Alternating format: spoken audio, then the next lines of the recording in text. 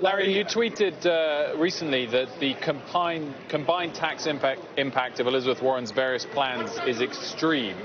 So which part of the plans would you keep and what would you get rid of?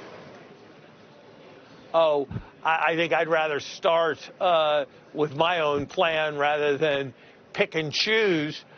You know, essentially what Senator Warren's plans do, as I read them, is they go through every option that has been selected as the possible strategy for raising progressivity and tries to do all of them at once.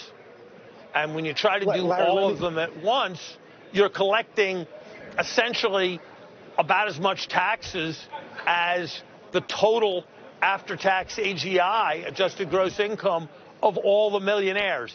And I don't think that taxation approaching confiscatory is remotely feasible, and if it was tried, would have catastrophic economic consequences.